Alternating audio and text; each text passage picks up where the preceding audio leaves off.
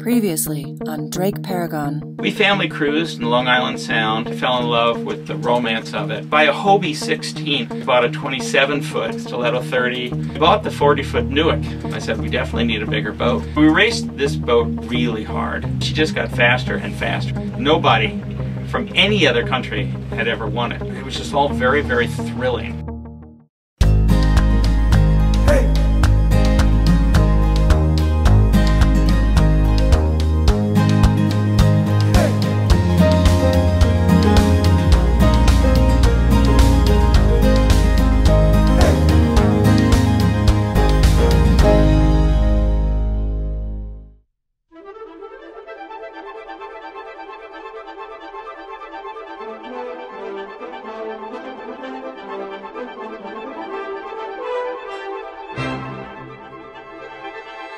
We've got a lot of space around the deck, outside of the cabin, outside of the cockpit.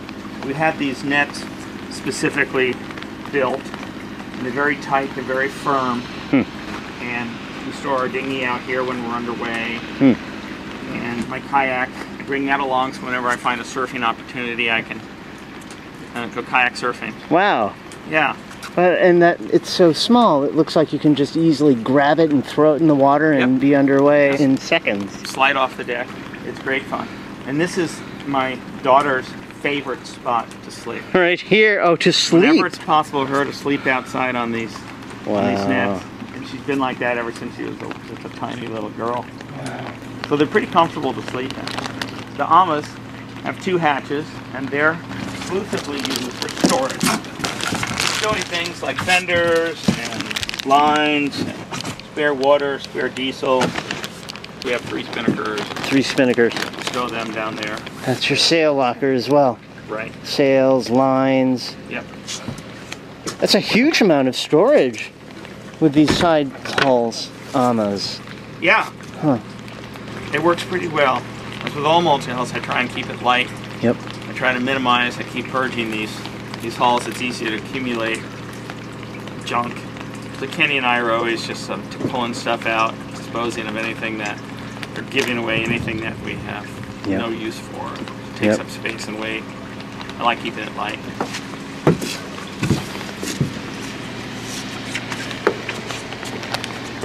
We have learned in our last passage from Newfoundland up to here to keep our storm jib strapped on the foredeck in case we need it.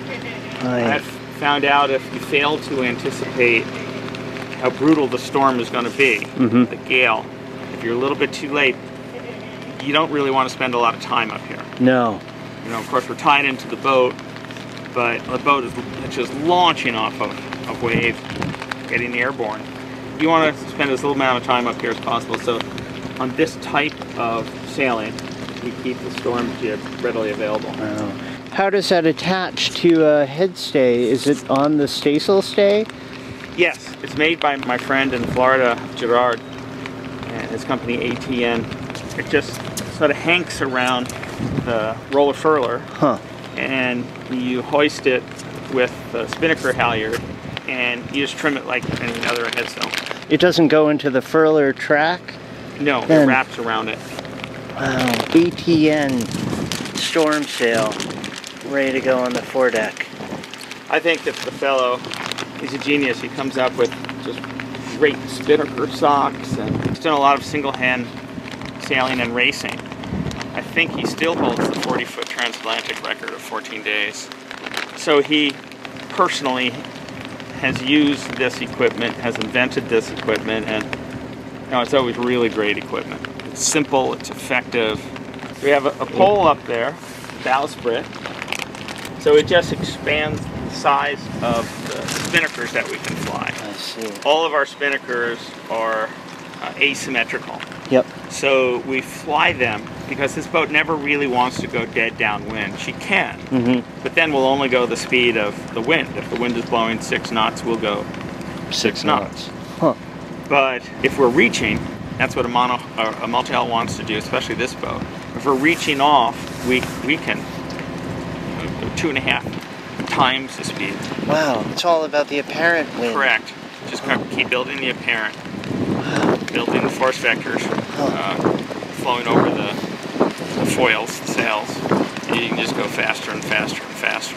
All our spinnakers are asymmetrical. We fly them pretty much like just big, giant gentlemen. We don't have a spinnaker pole. This bowsprit suffices for that. So when we jibe, going downwind, we'll just jibe it like we would any headsail. Do you use that in strong wind as well, or is it just lighter air? There are three sizes. My favorite size is it's more of like a screecher than a spinnaker. Depending upon our point of sail, we can probably use that up until about maybe 17 knots air. They're more for lighter winds. Like when we were coming down here, when we lost the diesel, we flew the spinnaker most of the way, and we had very, very light winds. We saw 3 knots of wind most of the day, and we were getting up to 5 knots of speed, 8 knots of speed, 5 knots of speed, 8 knots of speed. Wow, 3 knots of wind. Yeah. It was fun. It was a beautiful sail because of that. Wow. The anchor. Oh yeah, it's a plow. It's a plow. It seems like plows work really well on this boat. We've got 2 up there, and we've got a spare and one of the Amas. They seem to work really, really well. Have you ever dragged anchor? I've only dragged anchor maybe twice. On Avalanche? Yeah, I'm a pretty conservative anchor guy. Put out a lot more scope than probably most people, and I set the anchor a certain way every time. I make sure that it's really in there. If I don't, I can't sleep. I can't get a good rest if I'm worried about the anchor. What's your process for anchoring? Of course, come up into the wind. We'll find the most suitable depth. And up here in Greenland, it's difficult because, as you know, in these fjords, the sides of the fjords are very steep, and the water is deep. I mean, you can go right up to the edge of the fjord, and it could be several hundred feet deep. So the trick is to figure out where there's a bottom that we can reach. And we'll look for rivers that are coming in that are constantly depositing sand and silt and that sort of thing. Or sometimes on the chart they indicate where someone else has anchored in the past. There's a little anchor on there, and we'll try that out. But we'll come up into the wind and figure out exactly where we want to put the anchor down. We need a fair amount of swing room in this boat because of the size of a tennis court. And we'll drop the anchor and then just ease back on it and let the plow dig into whatever it can find. And when we see that it's holding very light pressure, then we'll just throw in some reverse, throw more and more and more RPMs into the diesel in reverse until the thing is just sunk into mud or sand or whatever it can. And then I feel comfortable. I hate dragging. The 2 times I've done it, it was an awful experience. Was that on Avalanche? One was in an island in the Caribbean on Avalanche, and the bottom in this harbor was just scraped out by the current. So it was hard pan bottom with a little bit of silt over it. So you wouldn't know that the anchoring was really bad. The only thing that gave us a clue that the anchoring was bad was all the wrecked boats around the perimeter of the harbor. Wow. So after we dragged there in the middle of the night, I realized where all those wrecked boats came from, how they got wrecked. So that was pretty unnerving. You know, the trades blew right through there, and the current just ripped right through this harbor, and so there's a lot of forces on the anchor. We eventually put out 3 anchors. Wow. One gigantic Danforth I borrowed from a local guy there, a really nice guy. Biggest Danforth I've ever seen in my life. It's like it came off a battleship. And that's the only thing that held us. And once in my 40-foot race boat, my kids, we were in Cuttyhunk, Massachusetts, and the holding there is historically bad. That's why they have so many moorings there, I guess. We dragged there, and nothing really happened, but it's just a terrible feeling. It's like you're out of control. Thank goodness you were aboard in both cases. Right. So the head sails we've got set up with roller furlers. Pro-furls. Yeah. This is the staysail. That's at Genoa. Which once again allows me to unfurl and furl all from the cockpit. How high is the mast? The top of the mast stands 65.5 feet above the surface of the water. So, as you know, the bridges in the Intercoastal Waterway, which we went through from Florida on the way up to here, stand at 65 feet at best. So we couldn't get a lot of mileage in the intercoastal waterway. We tried a couple days when the weather was just obscene. But when you come to a bridge, we'd have to stop and let the tide go out and get underneath the bridge. Or try and time it just right. There's a couple times we got held up and we had to anchor on the side of the intercoastal waterway and wait for low tide. Wait for the tide to go out, yeah. So it's really not an intercoastal waterway boat. No. So wide as well. Yeah. Some places in the ICW, it gets a little thin passage and we've got two big boats passing port to port. Right. The thing that saves us is that each Amish, you can see the feet are on the surface of the water. Yep. We have nothing hanging down underneath them like a skeg or a rudder or anything like that. And the main hull with the centerboard down, it's a swing keel. We draw 9 feet. With it up, we draw 5 feet. So the lowest point is the rudder. And that we can also, I'll give you a tour of the transom, the rudder will swing up. And so then the lowest thing we have is the belly of the boat, which is about 3 feet. So if need be, we can get into some pretty shallow places. 3 feet if you need. It's a great boat for places like the Bahamas. Is the draft of the Amas much less than the main belly?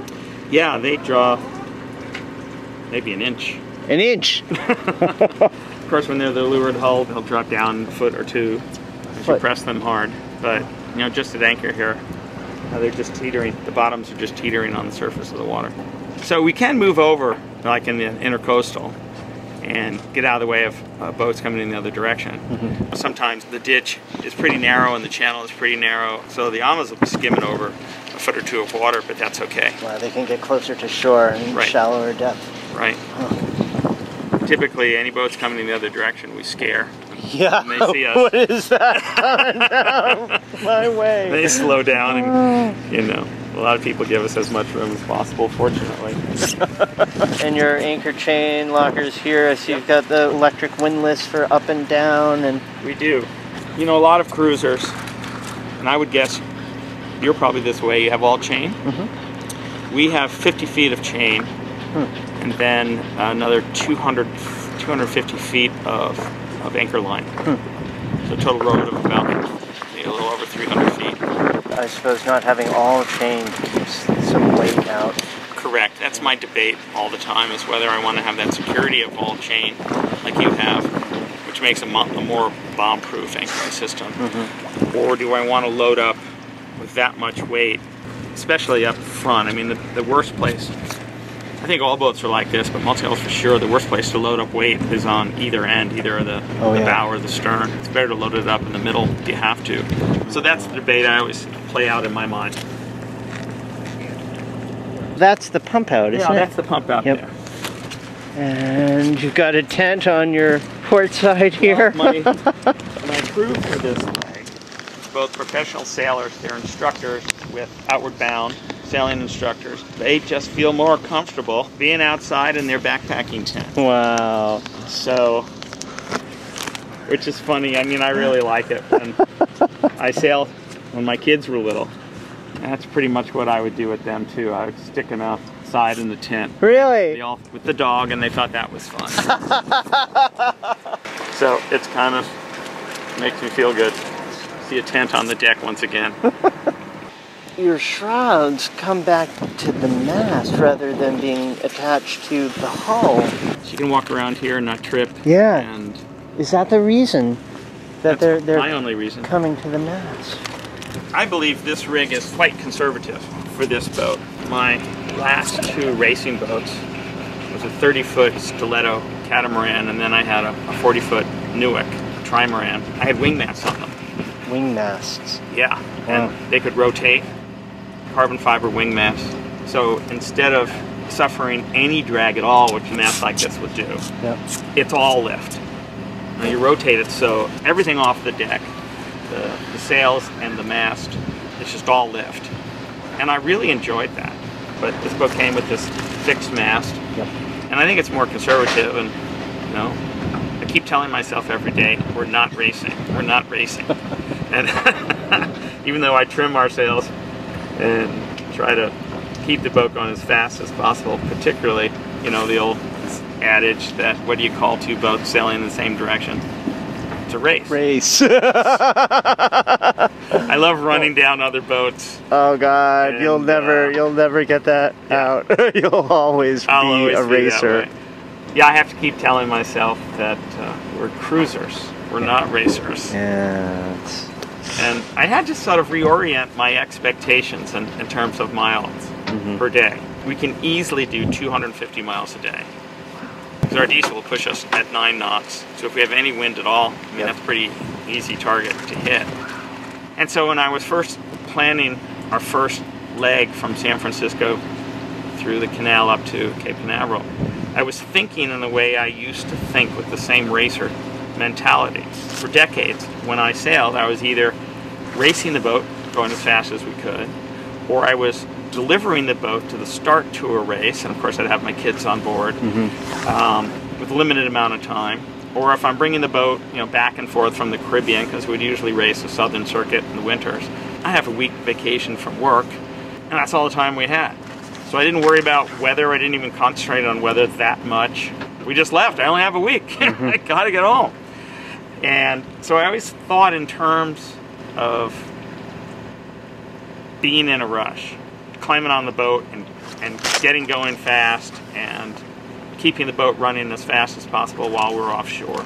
And after a while, Kenny, my good buddy Kenny, kept reminding me, John, we're not racers. We're not racers. We can stop in this port and we can relax and we can enjoy ourselves. And so it's taken me probably 8,000 miles to understand that. Wow. My instinct is to set the sails, put up as much horsepower as possible, and go. Yeah. So I'm fighting those urges.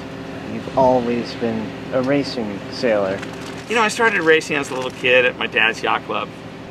I wasn't very good. My sister was the one that was the real rock star. And I sailed and sort of dropped out of sailing for about 10 years, which a lot of kids do, like when they're in high school and in college. And then after college, the bug just hit me again. But it hit me via multi-hulls. So I loved the speed, and then I thought I was getting pretty good at it, and my natural response to my personality, I always say, well, let's race. And so I raced pretty hard for about 15 years. Did a lot of offshore single-handed and double-handed stuff. Raced against the French, the Germans, the Dutch, the Swedes, and it was great fun. Wow. It was really, really exciting stuff. What's that flag? That's the flag of the great state of Colorado. Oh, wow! U.S. vessel and Colorado vessel. So when we show up in a port, everyone tries to figure out what that flag is. Yeah. We usually come up with Cuba, Colombia, some country with a C. Wow. And I go, no, it's from the great state of Colorado. Colorado. And, okay, so that's kind of odd to fly an American flag and a Colorado flag, a state flag. The point is, so just as yourself, when you and I met, is for people to start asking me questions like that. And, I can meet great people and become friends with people, and that just is a conversation starter. I just think it's kind of funny, a sailing boat from the landlocked state like Colorado. Yeah. People always, their first comment is, well, those first few thousand miles were pretty rough. I know. Wow. So there's your jury rig with the outboard engine from the dinghy. That's right. Wow. The diesel failed. We were trying to figure out how we were going to get out of this anchorage. And so we jury rigged this thing here where we could mount the outboard engine off the transom of the boat. We set up this little tiller, and Janny, she's really familiar with small outboard motor operation and repair, actually. And so she was our operating engineer back here, and I was at the helm, and she and I would talk to each other, and we never did open up full throttle this engine because I thought with all this weight, it's not designed to push 17,000 pounds. We kept it at pretty low RPMs, but we got up to about 3 knots. That's a 6 horsepower. Wow. Worked great. It worked. It got you out of the anchorage and back out into open water. Yeah. Yep.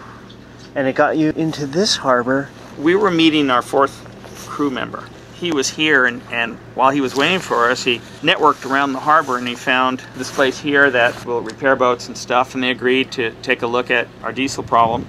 So he organized, actually, this big landing craft to meet us at the beginning of the harbor. And I'd never been here before. I didn't know what conditions we're going to face. So I agreed. I said, yeah, let's send the landing craft out and tow us in. Wow. I wonder how old that thing is and what its history is. Well, I tell you, when I first saw it coming out, I experienced a few moments of fear. Yeah. Thinking, whew, I think that's more than we bargained for. For a tow. But the captain of this boat was extremely skillful. Gosh, he was just terrific. There were really no issues at all. It's a little embarrassing to be pulled in by a powerboat, but hey. I've been embarrassed a lot in my life, so. So then you've got a Garmin radar and an Eric's marine wind generator. And is this antenna for single sideband or VHF? Yes. It is. You don't have an insulated backstay for single sideband. No, we have a masthead antenna up there, though, too. For VHF. Yeah. And a Windex. We have 3 ways of generating electricity, charging our batteries on this boat. One is this wind generator, which I think is just terrific. When I did the transatlantic race, there was these 2 guys, inventor types, that were manufacturing this wind generator. And the name of the company then was Southwest Wind Power. Southwest Wind Power. So they got a hold of me and they said, look, we've got a prototype. We're not in production yet. Would you take the prototype across the Atlantic? And I said, sure. Okay. So we left our motor on the dock in England and we hooked this up and it worked just beautifully. We won the race, and so they got a lot of good promotion out of it, and they developed the company as far as they wanted to, and then they sold it and retired. So I feel as though we have just something, a tiny little bit to do with their success, however tiny. So when it came time to put another generator on there, I just felt obliged I should buy their wind generator. It works just great. And then we have solar collectors. They'll be better in southern latitudes, but they work in, you know, trickle charges, slow charge. The wind generator will charge the batteries pretty quickly if you have a decent wind. These look maybe about 1.5 amps. And then we have a high output alternator. So when we run the diesel, that'll charge up the batteries quickly. Is that a spare rudder? It is. So if you lose your main rudder somehow, then you can just take that and put it into those pintles, and then you've got sand steerage from back here. We've got some extenders on that too. So the helmsman can stand here and watch where he's going and sail the boat. And we tried this out down in Belize during the first leg just to see how it would work, and it works. It does work. You can sail. You can sail. It's not as good as, you know, the original equipment rudder, but it does work. And I thought about, since then, how to set this up, and I would probably attach some lines to it and maybe run them out there with some snatch blocks. Yeah. And bring them back into the cockpit. Yep. So I could wrap around the winches and I could move the boat and still be in the cockpit. Presumably, one of the conditions that I would be in if I wrecked the rudder, if the rudder broke, would be bad weather. And it would be a perfectly good time not to be out here. Yeah, standing on the transom trying to drive the boat. If you could bring those lines to the winches, and you could also lock the rudder in a position for hoving to, or... Exactly. Yeah. When we did hove to this boat, in that storm on her way up here, she liked the rudder being free. I tied it off, tied it to leeward, tied it to windward, tied it to center. She didn't like that. She liked me to leave her alone. When you were hove to? When we were hove to. With the rudder just free? Right. And consequently, we even hove to, we were still doing about 5 knots in the right direction. And it felt very controllable and safe. It felt like just all the descriptions I have read about from other folks who had to hove to. And so she just liked to be on her own. Amazing. And we kept a watch out here. Somebody just sat there, but you know, it was comfortable and it was relatively dry, and we felt pretty safe. How long were you hove to for that time? Yeah, that first storm was probably 20 hours. The second storm, equivalent strength over 50-mile-an-hour winds. We tried a different strategy. We set up the storm jib and a triple reef main, and that probably lasted about something close to that, maybe 17 hours. We had a rest of about 10 hours between these two storms. And she handled that really well too. We had speed on, and during those 17 hours, it's only a guess, but I bet we averaged 16, 17 knots with just a small amount of sail up. But she liked that, you know, she's a boat designed to move. And I think she's most comfortable that way. And in heavy, heavy air, she wants to move. I've never deployed the sea anchor. We have one. Where do you store it? Right underneath the cockpit seat. Right down on the port side Yeah. cockpit So all I have seat. to do is drag it out here. These horizontal chain plates, they're designed to receive the sea anchor. Huh. But being a racer, I've never deployed that. Although I've known some friends, Walter Green being one, and a few other famous multi-hull folks who actually won a race because they set out the sea anchor, where all the other racers went backwards. They stayed still. Oh, they didn't lose ground. This one story, Walter Green, great guy from Maine, I think he went from 4th place to 1st place while he put out the sea anchor. Wow. Yeah, so it was very shrewd, very smart. Wow, interesting. So once again, I hope that I never have to see those conditions where I need it. Yeah. Spend all your time preparing for it and hope never to see it. Yes. Next on DrakeParagon.